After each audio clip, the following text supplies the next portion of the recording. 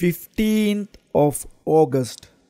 Potaliya the wanderer came to visit the Lord, greeted him courteously, and sat down at one side. And as he did, the Lord said to him, Potaliya, there are these 4 persons found in the world. What for?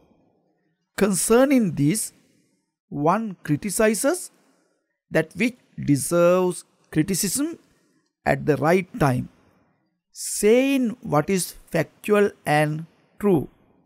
But he does not praise that which deserves praise.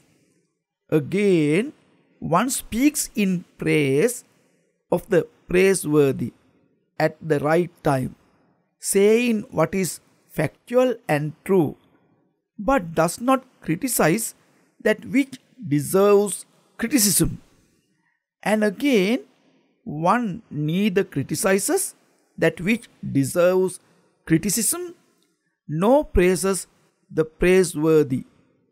And finally, one criticizes that which deserves criticism and praise the praiseworthy at the right time, saying what is factual and true.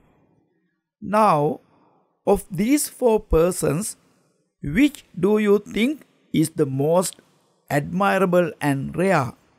In my view, good Gautama, he who neither criticizes that which deserves criticism nor praise the praiseworthy is the most admirable and rare.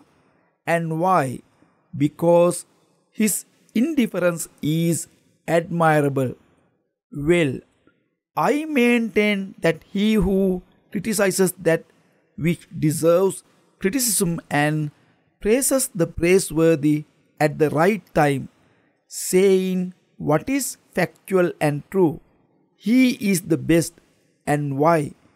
Because his timing is admirable.